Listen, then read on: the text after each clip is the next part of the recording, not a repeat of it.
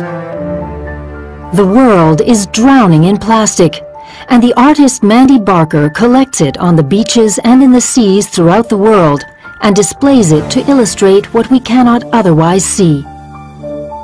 That plastic is now an integral part of our oceans, like algae and plankton.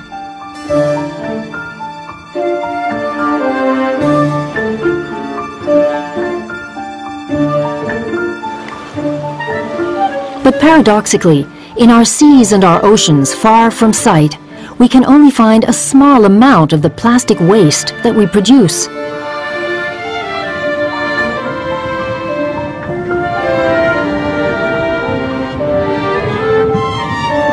So what happens to it? Is it at the bottom of the ocean? Has it made its way into the food chain? Has it disintegrated in such tiny pieces that we lose all trace of it?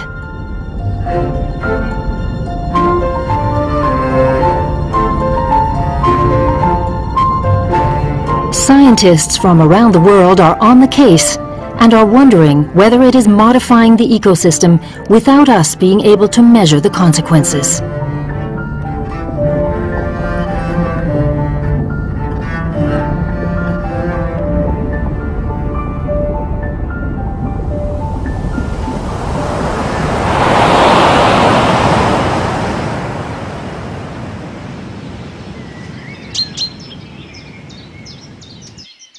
In Massachusetts, in the USA, Cara Lavender Law leads the Sea Education Association programs, which for 35 years have taught students about navigation and oceanography.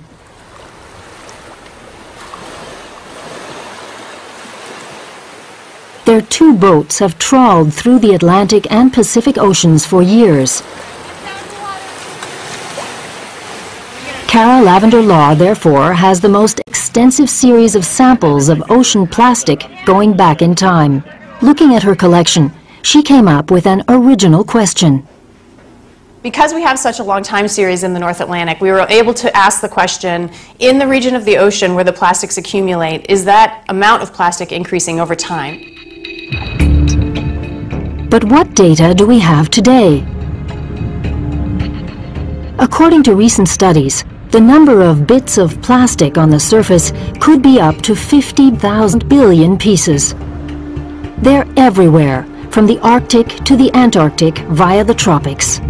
They are often almost invisible because the immense majority of these pieces measure less than 5 millimeters. We also know that a good half of these pieces accumulate at the heart of whirlpools of water formed by the marine currents. Oceanic gyre.